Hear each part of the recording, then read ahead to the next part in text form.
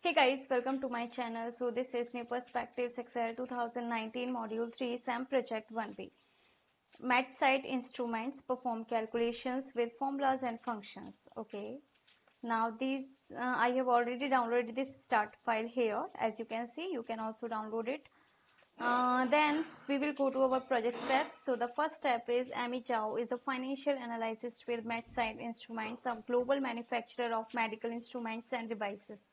The MedSight Auditory Instruments Division is planning to manufacture and market an innovative hearing aid suitable for all ages. AMI is using an Excel workbook to estimate the sales, expenses, and profits of the new device. Switch to the new unit sales projections worksheet. Unit sales projection worksheet, here it is. Then use the values in the range C5 to D5 to fill the range E5 to I5. C5 to D5 to I5, E5 to I5, here it is. Then with a series of incremented percentage. Okay, so now these are the incremented percentage: 4%, 8%, 12%, 16%, 20%. There is an increment of 4% in each cell. Okay, now use the values and formatting in the range B6 to B7, B6 to B7. To extend the list of years to the range B8 to B10, B8 to B10. Okay, and project 5 years of growth. Okay, then use AutoFill to the range C8 to I10, C8 to I10, sorry, C8 to I10 with the formatting from the range C6 to I7. So first of all, we will copy the formatting from C6 to I7. Here this one is the format painter. So click on this. Now the formatting is copied.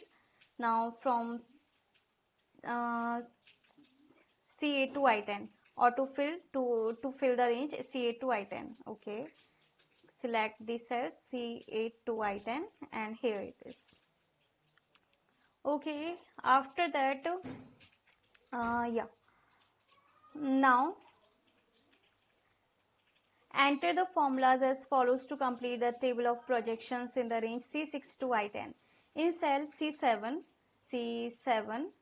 create a formula using a function that multiplies the sales projection for the first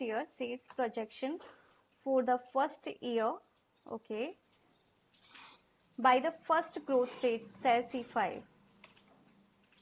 1 second, bracket C6 multiplied by C5, and then adds the sales projection for the first year. Okay, add sales projection for the first year. Okay,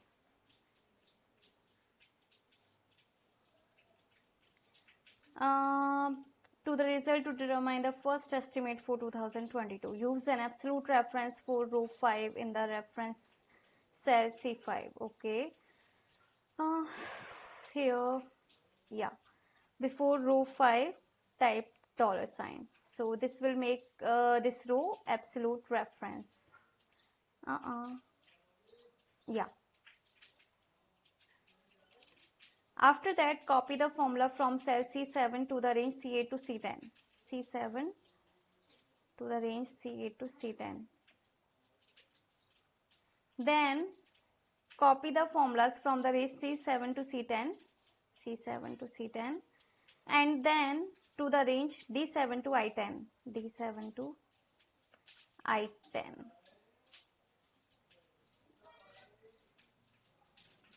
To complete the table of projections, now switch to the cost analysis worksheet, which analyzes the vendor and shipping cost per unit to select a vendor and shipper for the new product.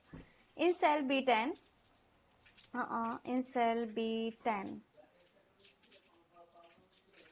cost analysis worksheet.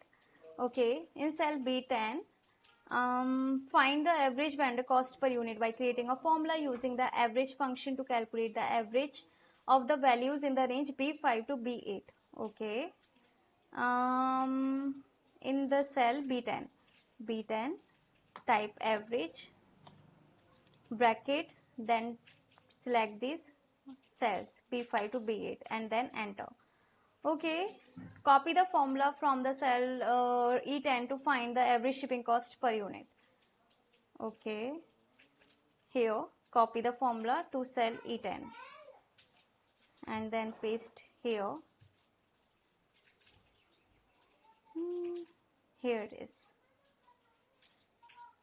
Now in cell B11, find the highest vendor cost per unit by creating a formula using the max function to identify the maximum value in the range B5 to B8. Copy the formula to cell B11 to find the highest shipping cost per unit. Okay. So this is not a whole tutorial video. There are total 15 instructions from which I have already explained you 5 instructions. Now for the rest of the assignment, you need to contact me on my WhatsApp or email, whichever you want. My all contact details are provided in the description box. So yeah, contact me and get any type of assignment help from there. In case any doubt, you can ask me through comment box. So thank you for watching my video.